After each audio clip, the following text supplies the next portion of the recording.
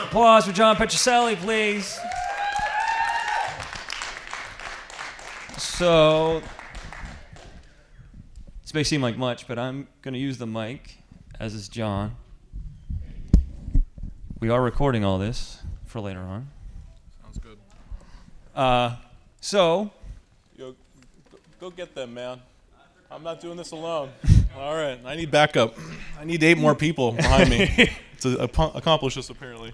So while we're waiting for people to come out, if you could just start off, Sure. John, as far as how did we end up here? Approach that however you like. with a failure to apply to New Hazlett with this project 2 years ago. This, I think, kind of where this starts, because I missed the deadline.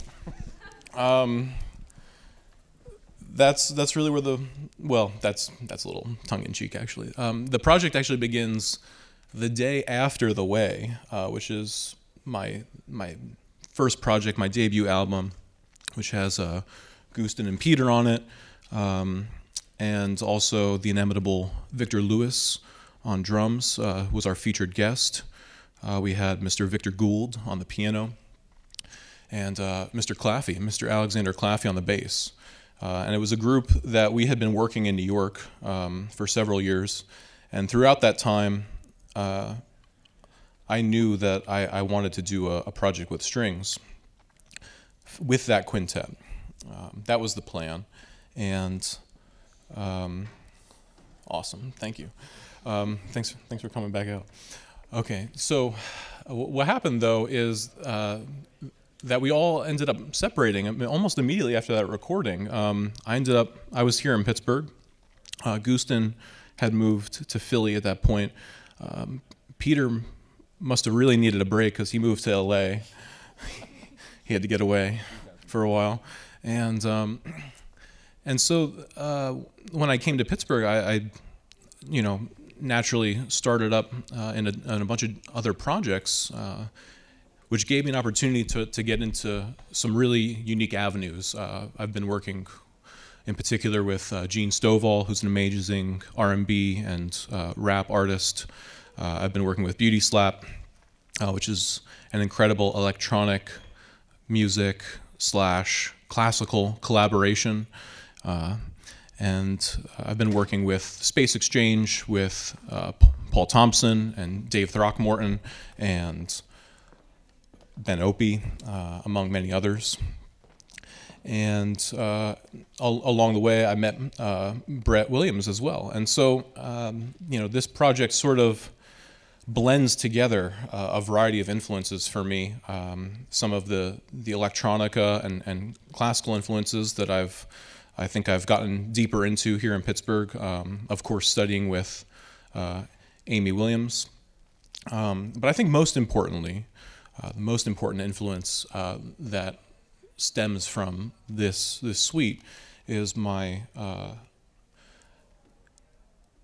friendship and my collaboration with Professor Jerry Allen, the late Professor Allen, who unfortunately passed away this summer. Several of these compositions were written in collaboration with her, and I was honored to have the opportunity to play with her at the Village Vanguard before she passed away. And in fact, Bridge Not an End, Sly, several others. I had the honor of hearing her voice some of those compositions in the early stages of their development. And as I mentioned, there's this has been an evolving process. The Mercury Crossing. These compositions have been kind of stewing for a long time. But I feel like I've been talking for a long time, so I'm gonna answer. I'll let you ask the next question. Excellent. So this is where I open it up too, as far as we're looking for. Feedback, questions. It's an open forum, and if you're still processing, we can pass the mic down. It's also interesting to hear from the other musicians as far as how they got involved and their relationship with this project. But if I see a hand, I'll hand you the. There we go. I thought the performance tonight was not only really entertaining, but also soul-soothing. And in these troubled times, we all need a little bit of that. So thank you. I think I can thank you for the whole audience. I have one question, though. It was obvious that you had such preparation and rehearsal, and it was very well prepared. But there was a couple times in there when you appeared to wave off the strings, and also there was one time when you appeared to bring them to a readiness that they might not have been prepared for. Was that spontaneous? And if so, how does that process work? Come on, man. Should I answer that? Maybe Melissa should answer. I just want to say 2 words. Nailed it.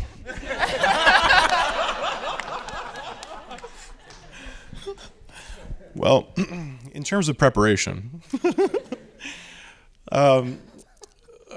when did we start rehearsing this? It was in September, yes? Yes. I'm not sure that in September we fully understood the implications of how complex, how demanding mentally and technically this music was.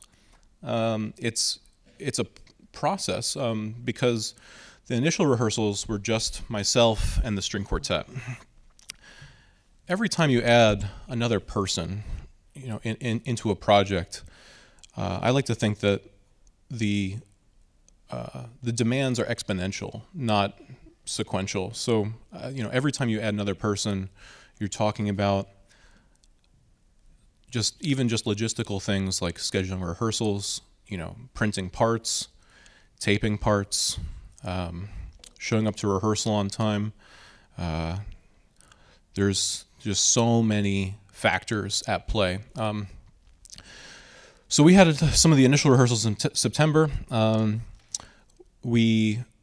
would say that we had the mainstay of the suite in everyone's hands by mid-October, November. And one of the interesting things about the preparation to me this time is because of the rhythmic demands of the suite, for the first time I was sending audio recordings of the playback of in the composition software that I was working in, because practicing even with a metronome to me isn't sufficient to rehearse and to prepare this music. Beyond that, in the performance context, it actually kind of goes back to, to answer your question, it goes back to something I said to the band just before we walked on stage. I said, we've prepared this music and now it's time to let it go. And there's definitely an element of trust here that they have all placed in me to be able to shepherd them through each of these compositions. My job is not, it's not enough for me to just play my parts well. It's not enough for me to play every melody and to play every solo. I need to, be able to lead the band through this music as well. And that means, having a knowledge of every part of every section happening simultaneously as I'm playing. Certainly that brings a level of passion to my conducting. So yeah. And could we, maybe that would be, I don't know there's many of you here on stage, but it would be really interesting to hear from each of you what it was like playing what we heard when you first were brought on, looking at it. And I realize, if you want to pass the mic and not answer that, that's fine. But I think it would be curious to hear. So when I started playing this music, talking to John about the music, he sent it all to me, and then I realized I was going to need to maybe buy a new program to be able, some like different, he talked about metronome programs, and there are some metronome programs that I was using that helped me to break down a lot of the rhythms, just because as a drummer, I try to think about what kind of grooves I can pull from so that I can, what would fit into something. Now with this music, it doesn't really fit into any genre that I've ever played before. So it's kind of pulling from a lot of things and then trying to figure out what's in context with what's everyone playing. And then I was also with that, working with John, trying to figure out what I wanted to look at or what I would need to look at to be able to make the most musical choices in the moment. So there's a lot of times, like some of the music I have taped together, it'll be like a page of the bass part, 2 pages of string charts, a guitar part, and then maybe like a drum part as like to make sure I'm not going to miss anything that John wants me to do. But as far as textures and sounds, the thing I was trying to think about was, with all of the different grooves and things like that, I felt that I had a chance to experiment with sounds that might not usually be used in grooves because there's such different grooves and different patterns and things like that I haven't dealt with before. So, yeah, that's kind of how I broke it down for myself and try to work towards, making it happen with the group. But the big thing for me, too, was depending on everybody in the band, specifically Paul, the bass player, just about where he was putting his beat and how he was phrasing his time. Thankfully, in this situation, it was really easy to fit in, so it was a good time. But yeah, that's kind of how I broke it down. For me, it was very difficult, and I spent a lot of time on it. When I first got the music, I didn't really, I don't know, I just looked at it and I just thought, like, okay, this might not be possible. So I practiced it for a bit. I practiced it with what John sent us, the recordings. But it just didn't feel smooth, so I actually sought out some help. I'm still in school, so I went out and sought out a teacher, and I asked him to help me out. And Tell them who the teacher is. the teacher is Steve Lehman.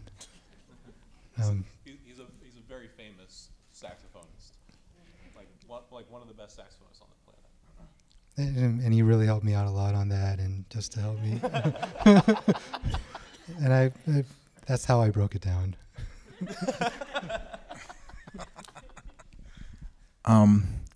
Unlike my peers here, I shamefully got the music probably in early November, and I looked at it because I do so many other gigs. I didn't really sit down with it like I should.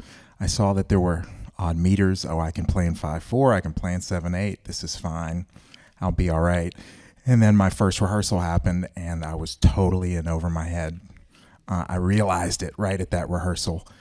So I proceeded, and this is unusual. I've been telling my wife about this. This is very difficult music. And I told her before Thanksgiving, I said, I have to play this music every day. I have to play it every day if I'm going to execute it. There's a lot of switching of clave in the odd times, a lot of counting that's happening. So it's extremely challenging to play. At other times, there are times that feel natural when we're improvising, but there's a lot of counting involved. The piano player and I are joking about how it floats between 4 and 3, and it's very easy to just keep playing in 3 when it's in 4, or vice versa. You kind of run off the tracks at times. So I worked really hard on this music. It was very difficult, but I got a sense of where it was going to be at, and then this whole week has been awesome because we've been able to really work with everybody and breathe life into it and feel. And I can take no credit for the amazing feel that Gustin puts into the music and the wonderful melodies that Peter plays and the chords that Brett is playing and the amazing string quartet that just adds so much to the music. But I was extremely humbled by this gig, just so you know that. So very appreciative, very humbled.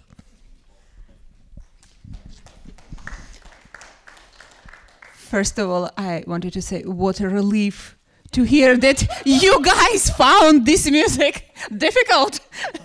I think I would speak for everybody in this part of the chairs. And yeah, that was incredibly hard, but I feel very honored and privileged to play alongside you guys. I feel myself that I learned a lot during these sessions, and you sound terrific, and it was just wonderful. And yes, we did have to count a lot. Yeah, so as a classical musician, this was my first foray into performing this type of music. And so it was a very steep learning curve and not much time to put it all together, because you can do the work, yourself at home.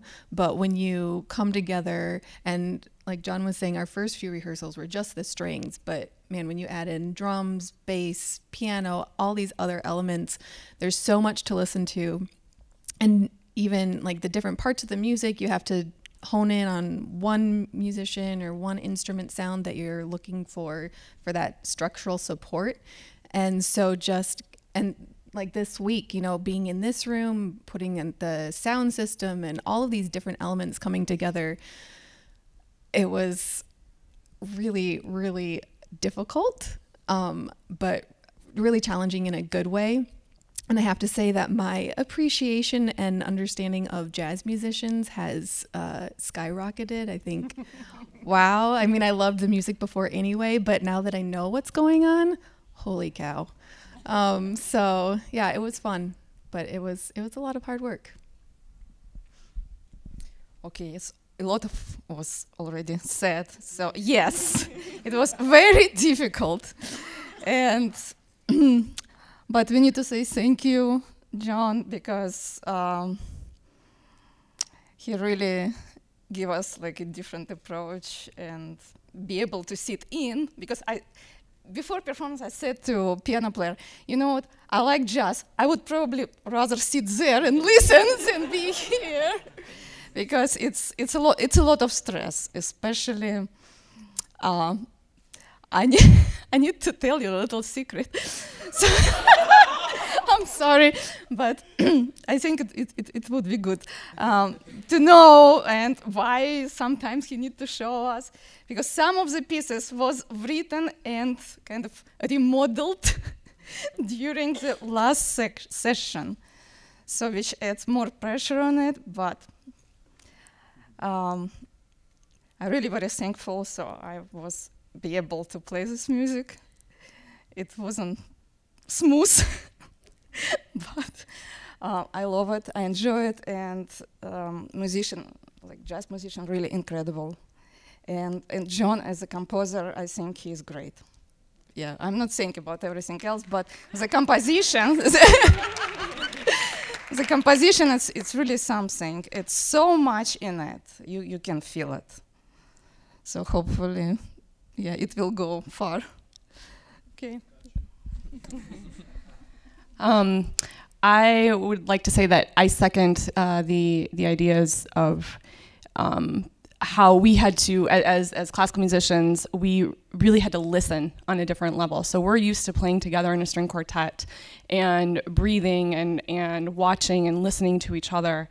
But when we added in the elements of the jazz ensemble, all of a sudden things started popping out that we had to listen to. And I guess my analogy would be, it was the experience throughout this week was sort of like a magic eye poster, where you start off and you have an impression of how it's going to be, and you know the music because you've been studying it, and as you go through, the image just kind of pops out throughout the process. And I want to say that I think the concert was really, really successful, and then and everything really, really came together. I also want to say that John, this was a huge endeavor, and there were so many different angles of this project that he had to take care of. And so a big part of what he did, in addition to being such a phenomenal musician, was having to round the troops and organize everything and make sure everybody had what they needed, but also he had to communicate with the classical musicians in the way that we are used to and what made sense to us,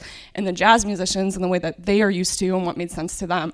And so he had such a big job trying to make sure that everybody felt comfortable, everybody felt okay, and we all knew what was going on going into the music, and we all understood it. And I think he did a really, really great job.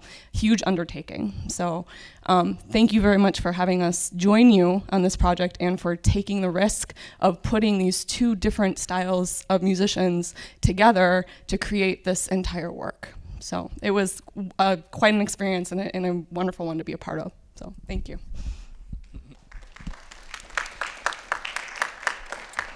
I mean, everyone really said everything. Yeah, no, definitely the music was super, super hard. I was in the same boat as Paul, where I was actually on the road for like 2 months before this. Like I just got in town like a week and a half or so ago. So I got the music while I was overseas. And so I'm, you know, doing my jobs overseas and everything, and then kind of looking at the music and coming back, looking, you know, it's the same thing. I was like, okay, I can play in 5, I can play in 7, all of these things. And then, yeah, first rehearsal was like, oh, okay. But I tell you, it was like the more we play, like when you just looked at your own individual part, it was that same reaction that Pete had, where it was like, man, is this possible? And then when it all came together, all the pieces, we just put a lot of life into it, and John did a really good job of leading everybody and communicating very well. And my score I have all types of scribblings and writings all over it to make it easy for me to understand. Lots of crazy pencil marks, just telling me like, okay, don't mess this part up here. Think of it like this way. But it takes a lot of trust, I think, for everybody, because because of all these meter changes and crazy time signature things and that don't feel normal. Beats tend to kind of stretch and move, and you got to just trust each other and listen. And it was a cool way to just everyone come together and do that. So, yeah. Thank you for going through all that. I'm looking for a hand. I feel like I'm going to come to Mr. Bernabo. When am I playing again? Say it again. I am, yeah. I'm originally from here, but I moved to New York like a year and a half ago. So I'm just back in town for the holidays, for the rest of the month, yeah. Paul, Brett, and the quartet and myself are all in Pittsburgh right now, and then Houston and Peter are, and Melvin are converging on this project. All on that. I'm going to go one more here. Great job, everyone. Terrific, fantastic evening. What about the electronics, John? What was the story? Can you tell us a little bit about what you were thinking about and with that?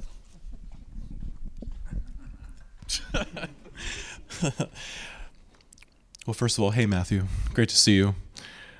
Thanks for coming. I really appreciate it. Okay, so right, there's a whole part of the project that we just haven't talked about yet. Right, it's really interesting. So I initially came to the idea of using electronics during a different but interrelated project, which is a band that I've started alongside vocalist Anastasia Hagerman, entitled Mischievous Minx. This is an R&B pop. R&B pop and jazz sort of blended band that actually many of the people here have recorded on. Actually, the album just dropped. Gustin, Paul, and Brett all just recorded, and we released this album on Sunday. So it's been a busy week.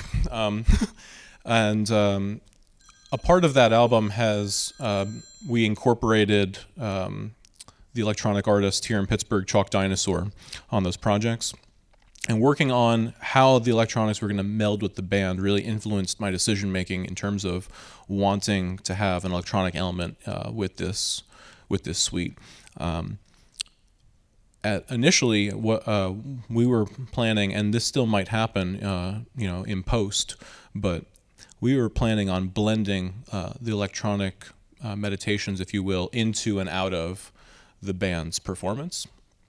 But considering the endeavor with our sound engineers, Mr. Jay Dutt, Miss Angela Bachman, and I don't know who's up there, right? Who else is up there? But we have a whole bevy of recording engineers up there. We have multiple videographers. Given all the complexity of the sonic requirements of this suite, we decided to have them stand alone. But it wasn't just a logistical concern. It was also a decision in terms of this each one of these movements is so long and so mentally demanding that I thought it would be apropos, essentially, to have a way of like, and for the audience too, quite honestly, to have a way of cleansing your palate, essentially, between movements, to prepare the stage for the next movement, and to kind of just let everything breathe in a way. So in terms of how we decided to structure that, we decided to base it around elemental like forces, and so we had fire, we had water, we had wind, but we were Angela and I also were concerned about trying to like blend nature and the urban soundscape, if you will, together, trying to be more reflective almost of the soundscape we all kind of consider here in Pittsburgh. There was some other meditations that didn't get played tonight. Had field recordings of us on buses, and all different kinds of different sounds and samples, and none of it really made sense, and we were okay with that in terms of its connection necessarily to the pieces. And then a few days ago, I kind of realized that there was a link. There was a way to link this together, and that was the tabla.